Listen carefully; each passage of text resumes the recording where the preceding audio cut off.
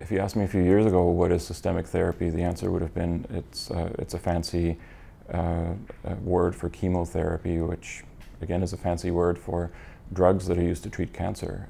Systemic meaning the drugs go throughout the body and work on the cancer of interest. That's still true, but the types of treatments we have available have changed, where traditional chemotherapy was, I sometimes use the analogy like carpet bombing. It would target growing cells somewhat indiscriminately, and cancers are growing so they're susceptible, but that's where a lot of the side effects would come in. The newer treatments we have available are more targeted and are really aimed at some of the very specific defects or chinks in the armor of the cancer that can be exploited to treat the cancer. And so when we talk about systemic therapies now, yes, they are systemic and they go everywhere, but the effects we see and therefore also the side effects we see are sometimes different because they are now very targeted towards the cancer rather than having a lot of off-target effects. That really depends on the treatment in question and on the patient themselves. I would argue that every treatment, every systemic treatment one would offer to a patient has potential risks and side effects, and that's true for aspirin that you might take to prevent heart issues, and it's true for all the cancer therapies we use. A lot of my patients, when we talk about chemotherapy, have the understanding of chemotherapy that's based on some of the older therapies we have, that they're going to lose their hair or they're going to be throwing up in a bucket.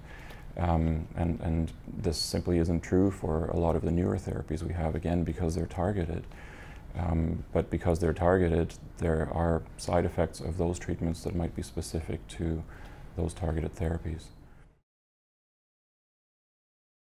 The goal of systemic therapies is to kill the cancer, and in the advanced setting to make the cancer shrink, and thereby provide an improvement in quality of life and provide an improvement in survival, or the length of life a patient can live in the setting of incurable disease. And we've had, as I've said, some real successes there, where in many cases prostate cancer, even when it is incurable, is more of a chronic manageable disease than a rapidly progressing incurable disease.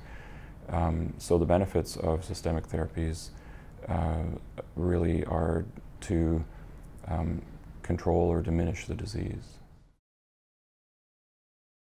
All systemic therapies have potential risks and side effects, so there are the drawbacks of the side effects while you're on the treatment, and that varies from person to person. A lot of the newer treatments we have are actually quite mild in their side effects, at least in the immediate side effects of the therapies.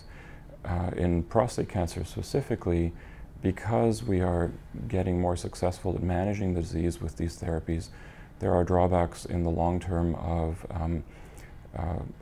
more long-term side effects that we're really learning to grapple with. Things like bone health or body changes over time of being on therapies for a long period of time. But of course these are issues that are manageable, as opposed to the previous scenario of incurable progressing disease.